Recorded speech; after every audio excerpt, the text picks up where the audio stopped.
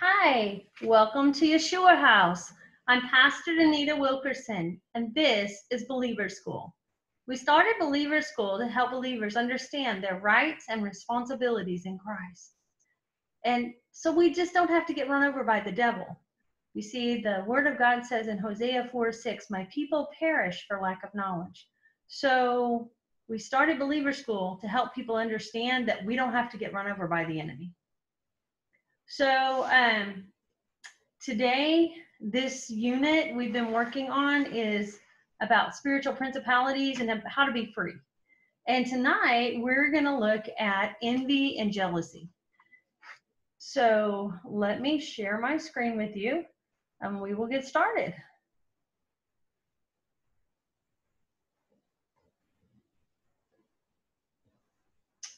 Okay, so let me get rid of that. So we're going to look at envy and jealousy. And, each night I like to talk about the objectives. I want us to know what envy and jealousy is and get a basic understanding for how envy and jealousy as principalities work and affect people. And then I also want to make sure that we get to what is godly jealousy, because that exists as well.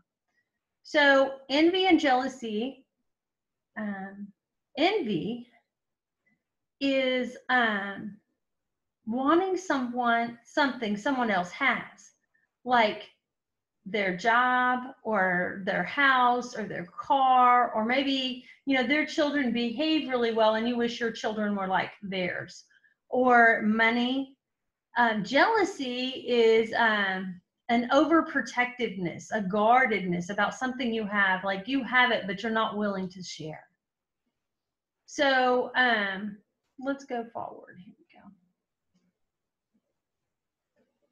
What does the Bible say about envy and jealousy? Well, in Proverbs 14:30, it says, "A sound heart is life to the flesh, but envy rottens the bones." Do you know there's some diseases that are all about the bones not being able to do what they need to do because they're not able to function the way they need to function as bones? Job 5:2 says, "For anger slays the foolish man, and jealousy kills the simple or naive." See, jealousy will make the simple and naive do things that they probably shouldn't do, which cause death. Romans 1:28-31. This is the Amplified Version. It says, "And since they did not see fit to acknowledge God or consider him worth knowing as far as like their creator, God gave them over to the depraved mind to do the things which are improper and repulsive, until they were filled, permeated, and saturated with every kind of unrighteousness, wickedness, greed, evil, full of envy, murder, strife, deceit, malice, mean-spiritedness. They are gossips, spreading rumors, slanderers, haters of God, insolent, arrogant, boastful, inventors of new forms of evil, disobedient, disrespectful to parents, and without understanding, untrustworthy, unloving, unmerciful, like without pity." So these people that envy and jealousy have a hold of really have this whole list of things. It is not good to have, Moving forward. The Bible also says in Mark 7:20-23, "And he said, whatever comes from the heart of man, that is what defiles and dishonors him. For from within, that is from the heart of man, come the base of evil, malevolent, that word's tough right now, thoughts and schemes, acts of sexual immorality, thefts, murders, adulteries, acts of greed, covetousness," which we'll find out in a minute is part of envy and jealousy, "wickedness, deceit, and unrestrained conduct." Envy and jealousy as well, slander, profanity, arrogance, and self-righteousness, and foolishness, poor judgment. All these evil things, schemes and desires come from within and defile and dishonor man. So it's not, I mean, the Hebrews, especially in the early days, were like, man, you didn't wash good enough, or you didn't eat the right food, so you're unclean. But Jesus said that it's the things that come out of a man that show whether he's clean or unclean. So what is envy and jealousy? We went over that just a minute ago. Envy is wanting something that someone else has, and then jealousy is not willing to share the things that God has given you. So I think that's a good place. I think we'll stop right there. Envy and jealousy are very powerful dynamics built into them, like what you have, but I like what you have, but I hate you because you have it. And it makes us compare ourselves to others. It will keep you from being who you were called to be by God. And it will keep your identity wrapped up in people and things and stuff. You don't stop long enough. It doesn't stop long enough for you to grow in what God has for you. So envy and jealousy also always suggests that God won't provide for you. And then other people's envy can steal your joy. So I had a lady one time, and she was a very godly woman, had a beautiful house, and had people over, and the lady that came over was so jealous of the house that it made her feel bad. She had envy. She wanted the lady's house and made her feel bad because she had a beautiful house. So if jealousy and envy are bad, then what is this God's jealousy thing? What is that? We need to understand God's jealousy, because that's different than our jealousy. God's jealousy is the love for his children. And he tells us in the 10 Commandments, we're not to have any other gods before him, that he is our God. And he protects his children, and he loves his children. Here, let's see what the Bible says. So Judah did evil in the sight of the Lord, and they provoked him to jealousy, and with their sins which they had committed, above all that their fathers had done. You see, God is jealous when we serve other gods. When we don't serve the King of Kings and Lord of Lords, you see, God, he's righteous and he's zealous and he loves his children and doesn't want anything bad going on with his children. So in Ezekiel 8:3, it says, and he put forth the form of his hand and took me by the lock of my head. This was Ezekiel and a vision he had. And the Spirit lifted me up between the earth and the heaven and brought me to the visions of God to Jerusalem, to the door at the inner gate that looks towards the north, where was seated the image of jealousy, which provoked to jealousy. See, there's an image of jealousy. It wants us to follow jealousy. It doesn't want us to follow God. And it will not share. God does not want to share us with a false God. And jealousy wants us to worship a false God. Whether it be people or things or a way of doing things, it's all a part of this envy and jealousy spirit. James 3:16, for where envy and strife is, there is confusion and every evil work. When we have an idol, God is in his jealousy will pull away, and let that idol protect us. Instead of protecting us, instead of God being able to protect us, he lets that idol, the thing that we think is going to protect us, stay. It's not a good trade-off, because that idol, that piece of wood, that relationship is not going to protect you the way God will. Okay, and then we got to James 3:16. Envy and strife. There is confusion wherever evil work. If you've got envy going on and you got, I want what you have and I don't like you because you have this thing, then envy and strife, there's discontentment, there's confusion, and every evil work, the Word of God tells us.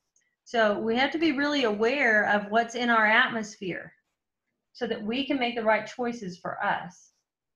So what are the consequences of listening to envy and jealousy? So let's look at Hebrews 13:5, the consequences of listening to envy and jealousy. Let your conversation be without covetousness. We're going to look at that word in just a minute.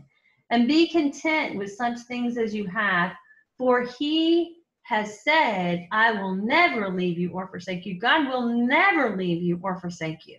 So don't worry about what other people have. Don't worry about what their situations are. If they're better than yours, don't do that comparing. Don't let that thing get in there and say, see, look, you're missing out. Look at what so-and-so has. Yeah, don't listen to that thing. Okay. So envy and jealousy are going to produce strife, and they won't let you have peace. So these are two situations, the Hebrews 5 and the James 3:16, where it's the Word of God is telling us envy and this covetousness, these things are here to take away our peace and to put strife in our life. I don't like strife. Strife makes life hard. So in Luke 12:15, and he said unto them, take heed and be aware of covetousness, for a man's life consists not in the abundance of things that he possesses. You see, our life, we are spirit being. See, we're a spirit being first. We have a soul, our mind, will, and emotions, and then we live in a body. So we need to take care of those spiritual things first. Don't let those physical things take over. And then the last one I want to look at, and then we'll go back for a minute, is Galatians 5:25-26. If we live in the Spirit, so let us walk in the Spirit, and let us not be desirous of vainglory, provoking one another, and envying one another. So we don't want to create that strife in our life. We want to create peace in our life. So I want to go back and look at that Hebrews 5 scripture, because I want to take some of those words apart and look at it, and because my number one thing is to make sure we get understanding, not that just I present a lesson, but I want you to get some understanding, because understanding gives you real hearing of the Word of God. And when we hear the Word of God, then we're able to grow. So it is very similar to what I read earlier. Let your conversation be without covetousness, and be content with such things that you have, for he has said, I will never leave you or forsake you, serving others without seeking gain. It is so important that when we serve others, it's not, well, I'm going to give you this because I'll get it back. I'm going to invite you to my house for dinner because I know you'll invite me to your house for dinner. It's giving to get. It's that love if, love because of acceptance. Do something seeking gain is rooted in envy and jealousy. And coming from my background, I didn't know that. As a matter of fact, I didn't even know I was doing it until I heard this lesson. And then once my eyes were open to what envy and jealousy was, it's like the Lord started showing me in my own life where envy and jealousy had taken root, and where, I did things to get acceptance, and I did things because I wanted to be loved. I wanted that little pat on the back where somebody said, hey, good job. So let's look at it from the words. Let your conversation be without covetousness. That's Strong's 866, and that is Greek. And it's payment or rewards. In covetousness, you're looking for that payment or reward. And be content with such things as you have, for he has said, I will never leave you or forsake you. Okay, I thought there was another word in here, but there's not on this one. So the Hebrew understanding for covetousness is payment or reward. So let your conversation be without trying to get payment or reward. You're not there to say nice things to get something back. You're there to have a conversation to share the good news, right? Okay, moving forward. So here it is. What is covetousness? So covetousness, let's look at Romans 12:18. I always like to go back to the word to define things and help us understand things. For he shall grow up before them as a tender plant and as a root out of dry ground. He has no form or comeliness, and when we see him, there is no beauty that we should desire him. You know, guys, I think I may have had that question out of order. No, this is it. So you can covet someone's, Jesus grew up without covetousness. There was no covetousness in him. He wasn't seeking for his own. He was only doing, he says, I only say what my Father says, and I only do what I see my Father do. So with covetousness, you may covet somebody else's healing. You may be comparing your sickness to someone else's wellness. You might be comparing your sickness to someone else's healing. Anyway, envy, either way, it'll make you feel envy, and then envy will stop your own healing. So that's real important to know too. So what is this nature of envy and jealousy? Well, first of all, they can be very, very subtle. And you've got to know what you're looking for to be able to see these guys. We need to be careful not to judge one another after the flesh, because that's really easy to do. There's envy and jealousy stories that are in the Bible, and I'm not going to go pull the stories, but I want to talk about them for just a minute. You see, in Haman and Mordecai, Haman had the sin of pride. He was prideful. And so because Mordecai would not bow down before him, he tried to kill all the Jewish people. Yeah, he did. So that envy and jealousy in him ended up with his own death.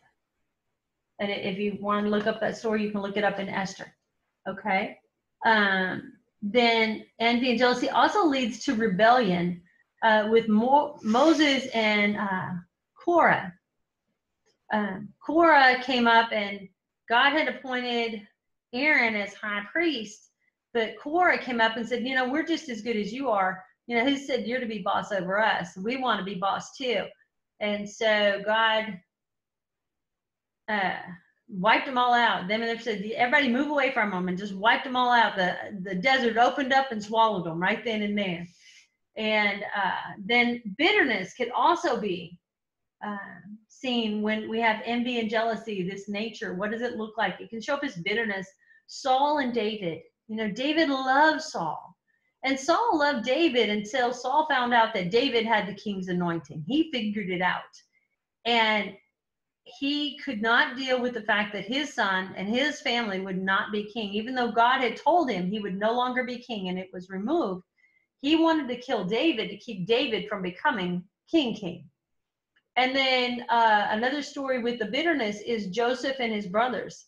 It says in there that the brothers hated Joseph so much they couldn't speak a kind word about him. They couldn't speak about him and say something nice. Envy and jealousy also has control. Sarah and Hagar. You see, Sarah couldn't get pregnant, and so she told Abraham to have a child with Hagar, and Hagar got pregnant. Well, then Hagar didn't really want to, be the servant anymore, because she was carrying the child of Abraham. And Sarah got jealous, and so Sarah ended up having to send her away. That we also need to know that wars between nations are created because of envy and jealousy often. I mean, when you look at it, when you look where the money went, when you look about why people felt the way they did, The bottom line in there, you're going to find that envy and jealousy. So like, why do people hate the U.S.? Because we're prosperous. Why do they hate the Jews? Because the Jews are prosperous. And we have the blessing of God. If we try to prosper ourselves, it puts a curse on us. We're blessed and prosperous because we serve Yeshua Mashiach. And that puts a blessing on us. Okay, so let's go look at Colossians 3:5. And I've got several versions of this again because I really want to make sure we understand what the Word of God is saying. I'm not just saying it. So put to death or deprive of power the evil longings of your earthly body. Now, you notice he didn't say of the mind. He didn't say of your spirit. He said of your body. We talk about flesh and being able to get that flesh, those senses, under control with its sensual, self-centered instincts, morality, impurity, sinful passions, evil desires, and greed, which is a kind of idolatry. So this allowing our bodies to do things we shouldn't do is a form of idolatry because it places your devotion to God. You're doing what I want to do instead of what God tells us to do. Does that make sense?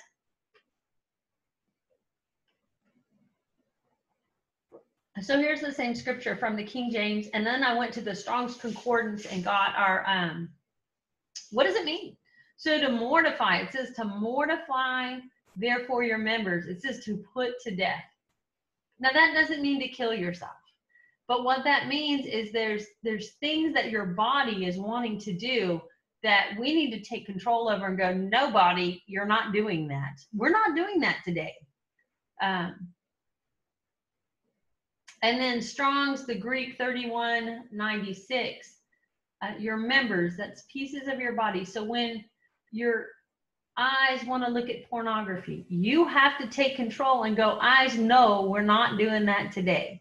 Or if your hand wanted to steal, then you would need to say, hand, we're not doing that today.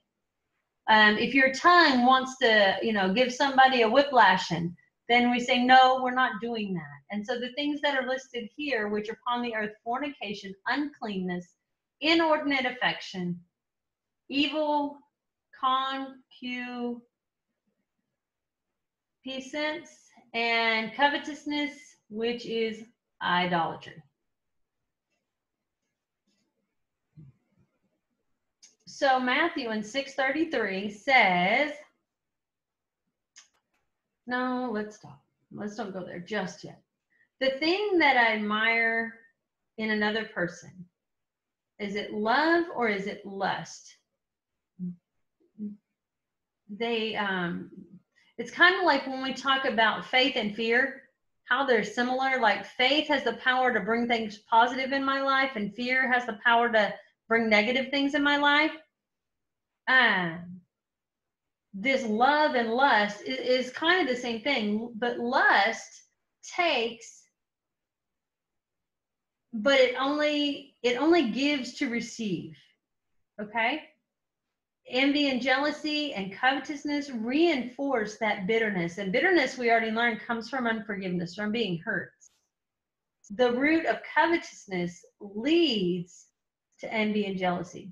So that root of I want to have, or I don't have enough, God's not good enough to me, leads to envy and jealousy, which is not trusting God to take care of you. So this is a form of doubt and unbelief. So we need to be content with whatever we have. I want to give you an axiom to deal with envy and jealousy and covetousness. And that is, seek first the kingdom of God and his righteousness, and then all these things will be added unto you.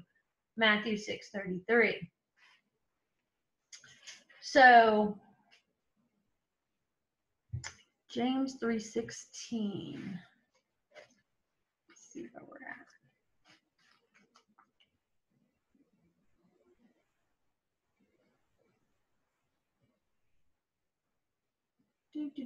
Hold on just a second. Okay. I know we talked about where envy and strife on there's every evil work. So that's about envy and how it's affecting your life. Envy is trying to steal from you.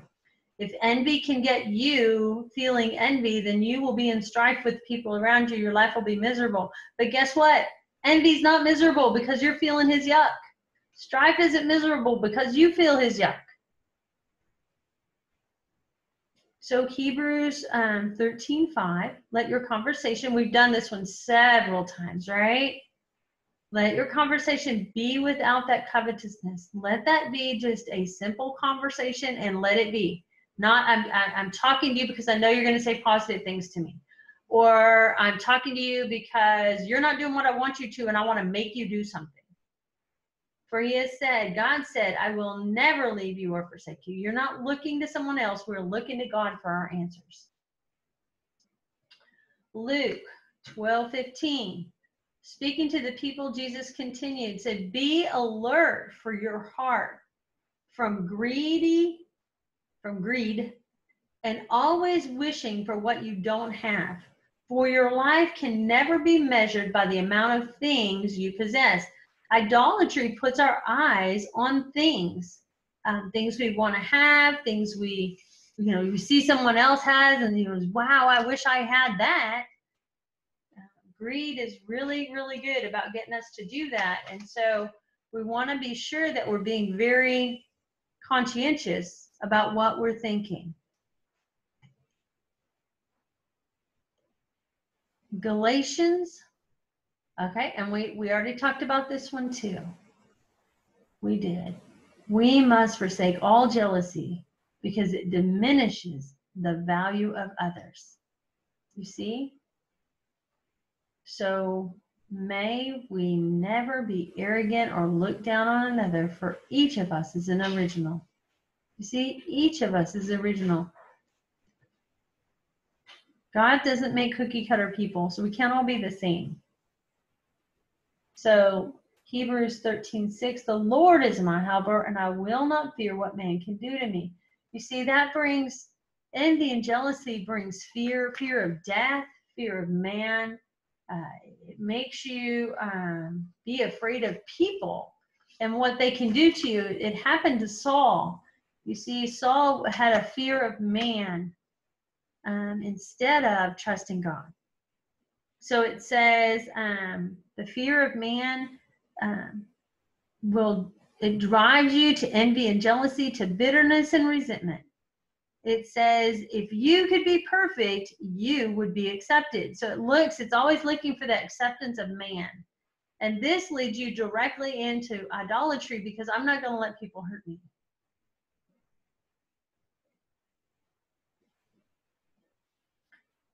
And there we go. Envy and jealousy is rooted in idolatry. And the keys for understanding envy and jealousy are in Hebrews 13. We're not going there tonight, but Hebrews 13 gives us an understanding of envy and jealousy. Number one, it is not trusting God. Number two is not believing that he will take care of you. And number three, not accepting yourself as he has accepted you. You see, fear of man is tied in with that envy and jealousy and covetousness.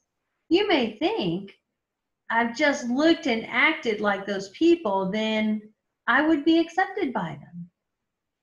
Because you don't feel you're accepted by them because you don't have all that they have at the level you think you should have it, then envy and jealousy produces bitterness and resentment. You see, in Colossians 3:5 tells us covetousness is idolatry. It's the same sin as idol worship. And we don't want to be there. We want to serve Jesus. And you can't serve Jesus and serve idols at the same time. It does not come, envy and jealousy is rooted in this idolatry. And it doesn't come out of a pure flow of admiration and relationship because this yucky thing is behind it, these yucky thoughts and feelings. There's nothing wrong with admiring good things in other people. But The thing you admire in the other person, when you look at them, it's the very thing you want. And that's covetousness. Covetousness will lead you into envy and jealousy. Anything you could esteem more than God is idolatry. So husbands, and maybe, you know, her husband, this other lady's husband, does things you see him do for her that your husband doesn't do. You go, well, I really want that. Okay, or your friend.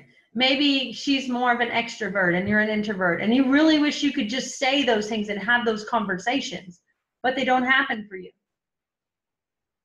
We already mentioned children. Pastors, you know, people envy other people's pastors, more so in the past than now, because I mean there's so much internet preaching and teaching that goes on. You don't have that as much. But rock stars,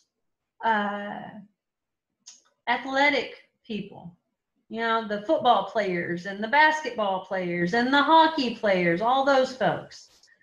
The only person who is eternal is God.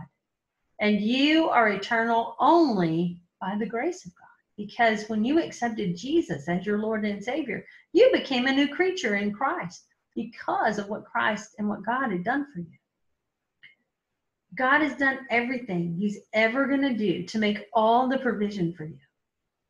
And it kind of works. I'm going to turn the screen off just for a second so you can see me. It kind of works like an umbrella. You see, when we choose to be under God's authority and we choose to do the things that God tells us we need to do in order so that we can access the promises of God and the provision of God. And see, some people go, well, you know, it's okay if I don't do this, or it's okay if I don't do that. What we have to do is what the Word of God says. See, if we're not doing what the Word of God says, then we're not under that umbrella of protection. We choose to move out to one side, and then we go, oh, God's not taking care of me. You know, God let bad things happen to me. No, it wasn't God.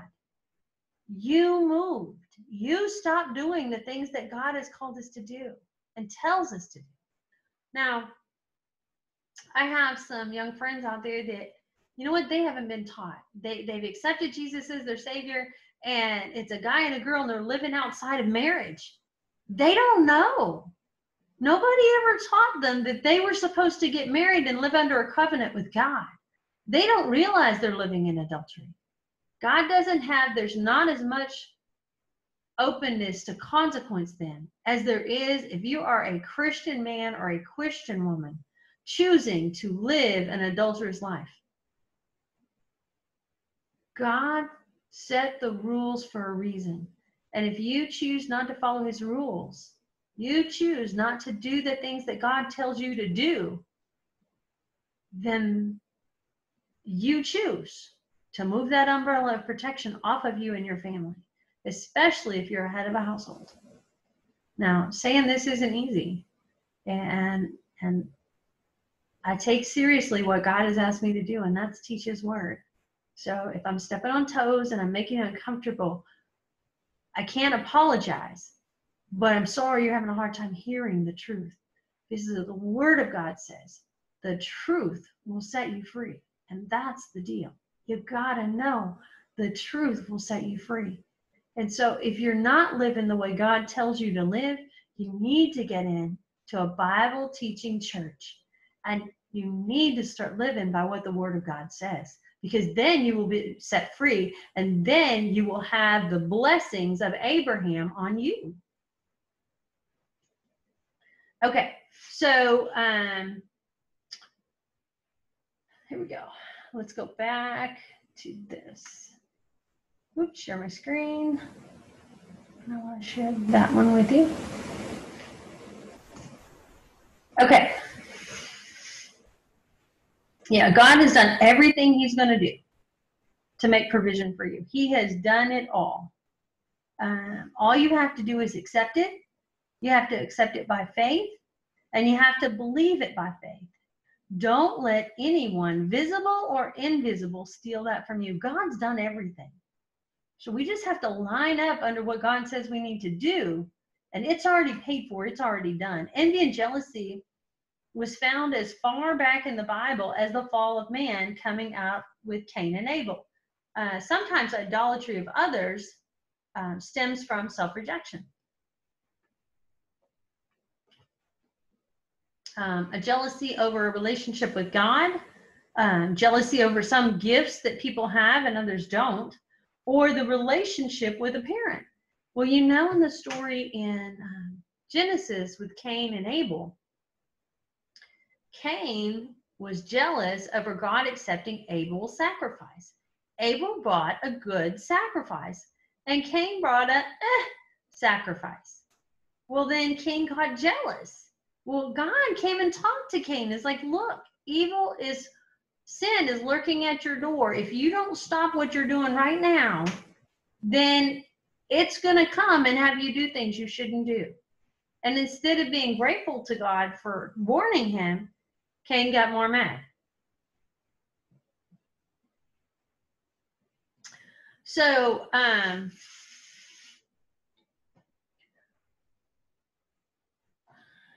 sometimes you see it like this, like a body. And so each one of us has a body, but the foot can't tell the hand that it's not useful. Or vice versa. The hand wouldn't tell the foot you're not useful. But sometimes in the Christian body of Christ, it's not often said, but sometimes it's implied that you're not as important as I am. And that's hard to hear. But that is not what God says. God said every member of the body is important, and we each have something to do that's important. And some people would say, hey, the little toe is not very important. But it is. Have you ever tried walking without one? Or have you ever kicked it, made it hurt really bad, and then tried to walk? Yeah, the little toe is really important.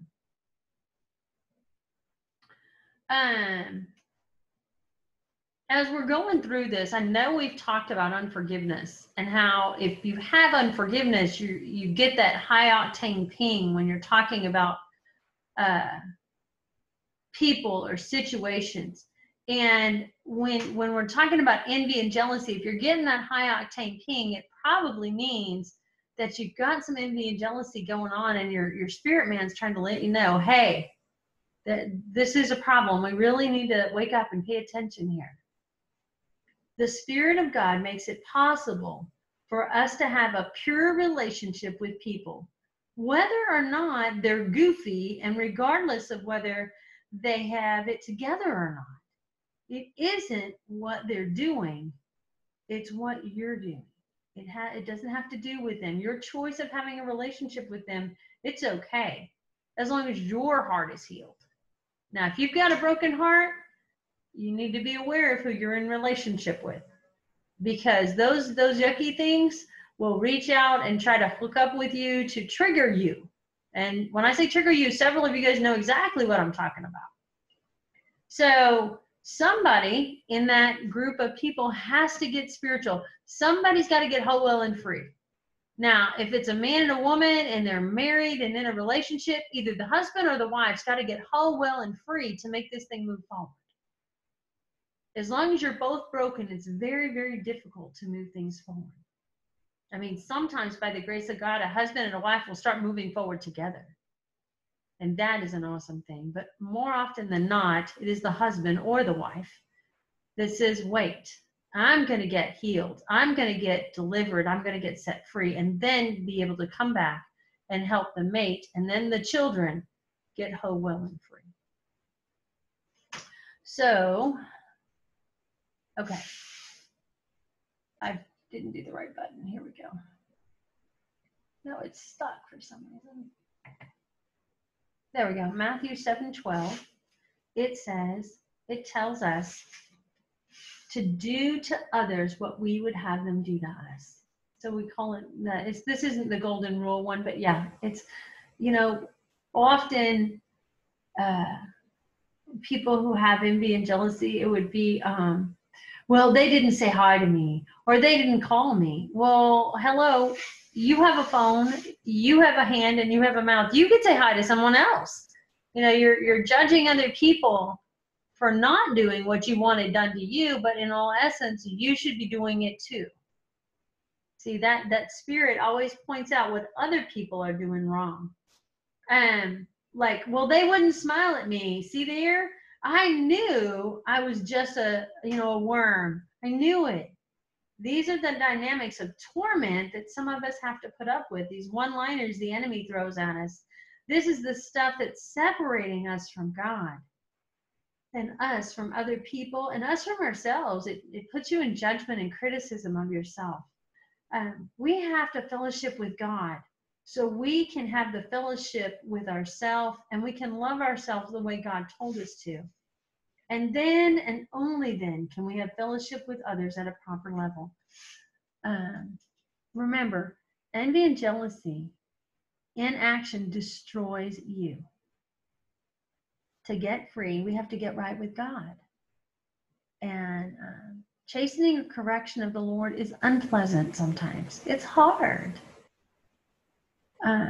But it always brings forth peace in a person's life. Envy and jealousy reinforces bitterness and is rooted in covetousness and represents the major stronghold that bitterness, that unforgiveness has in your life. Covetousness, envy, and jealousy are equal to idolatry and self-idolatry. Idolatry is you looking at anything other than God to fulfill your identity and needs. And envy and jealousy is rooted in not trusting God, but in trusting in yourself and others. That's idolatry. So in 1 John 3:20, for if our heart condemns us, God is greater than our heart and knows all things. These entities, these yuckies, these thoughts and emotions can dominate a person's life so that they think that it's your own thought. You think you're thinking this way.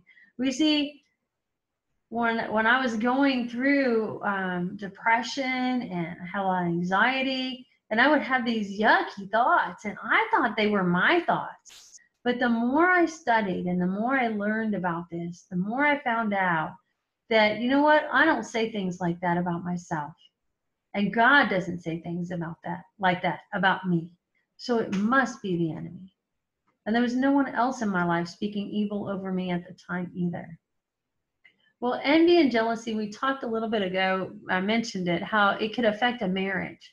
And so Numbers 5:14 talks about jealousy in a marriage. And I went and did a little research and I put it in here about envy and jealousy from the Strong's Concordance. And it says the spirit of jealousy, and I put the number in there, is quina. And quina, well, that's not funny, is a spirit that comes on someone. It is actually the Hebrew name of jealousy that comes on a person. And it would make him jealous of other things. But in this instance, it's his wife. And kana is to make jealous in a bad way, to provoke someone. So he's provoking his wife, or he's irritated or jealous with her.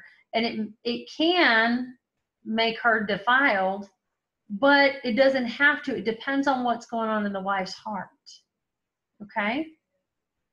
That's a little tricky here.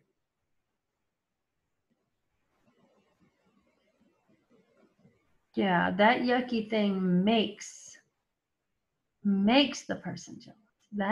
Those yucky thoughts make you feel jealous. Okay. And so the man and woman get jealous of their spouses, and the woman is attacked because of her making, like eye contact at the store. I can tell you that when I was younger, I lived with my grandma for a season. And grandma and grandpa definitely had issues. But grandpa was very jealous of her grandma. And I mean, if she had worked with a guy at work and he happened to come by at the store and say hi, when she got home, oh my goodness, did she get, a tongue lashing for talking to that man in the store. Well, come to find out years and years later, grandpa was having an affair, had affairs on grandma over and over and over again. But you see, what we see is the partner who's having an affair, that's the accuser. That's the one who spends his time or her time accusing. So that would defile the wife. If the husband is having an affair, that would defile the wife. And so it creates arguments because the wife is attacked, and then, or vice versa, the husband is attacked and they haven't done anything wrong. So they go to defend themselves, and then we have the argument start. Does that make sense? I hope so. Okay. Whoops. What do we got? And he goes up to the mountain and calleth unto him whom he would, and they came out unto him. And he ordained the 12 that they should be with him, and that he might send them forth to preach, and to have the power to heal the sick and to cast out devils. For there it is. I've already read that one. I did. Okay. So Jesus sent them out, and he gave them power. He has given us authority to heal the sick and to cast out devils. To have that authority, we have the same authority in the name of Jesus that Jesus did in his own authority. So we will have to use that. Okay, so every night we meet, the Lord has asked me to make an opportunity for anyone who does not know Jesus as their personal Lord and Savior to be able to accept Jesus and become a new creature in Christ. Now, it doesn't matter where you are, what you've done, what you've been a part of, how bad it is. There is absolutely nothing you can do as an unsaved person that God can't save you from. It is so easy to accept Jesus as your Lord and Savior. You're going to speak a prayer with faith, believing, and God will do the rest. So you're just agreeing with God. That's it. So repeat after me. I come to you in the name of the Lord Jesus Christ, and I know that you will not cast me out. I come to you in the name of Jesus, and I believe that Jesus is the Son of God, and I believe that Jesus died for me according to the Scriptures, and I believe that he was raised from the dead for my justification according to the Scriptures, so that I might be set right with God. I believe that because of his death, burial, and resurrection, I am set right with God. So I receive Jesus as my Savior, and I accept Jesus as my Lord. And your word says in Romans 10, verses 9 and 10, that anyone who calls on the name of the Lord shall be saved. And I'm calling on the name of the Lord, so I know that I am saved. You said, if I confess with my mouth that Jesus is Lord, and I believe in my heart that God raised him from the dead, that I would be saved. And with my heart, I believe I am made righteous with God. And with my mouth, I confess I am saved. In the mighty name of Yeshua HaMashiach Jesus. Amen and amen. I'll see you next week. We're going to look at that spirit of rejection next week. Have a great week. Bye.